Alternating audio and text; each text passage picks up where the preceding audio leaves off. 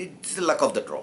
If we get a draw like in 2011 under Bob Houghton, where you play 2 World Cup qualifiers, Australia, 2 countries which had qualified for the World Cup, Australia and South Korea, and Bahrain would almost reach. So if you get like what you are saying, Iran and Iraq, there is absolutely no chance.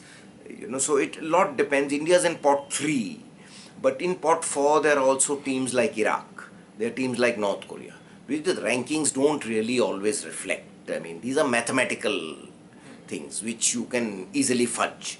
You can easily manipulate, if not fudge, you can manipulate it. So rankings really don't reflect the ground reality.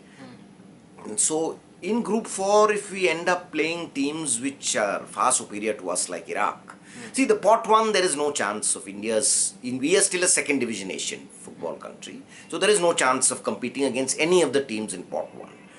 In pot 2, it depends on who we are lucky to face. For me, yes, the best result would be probably coming third in the group.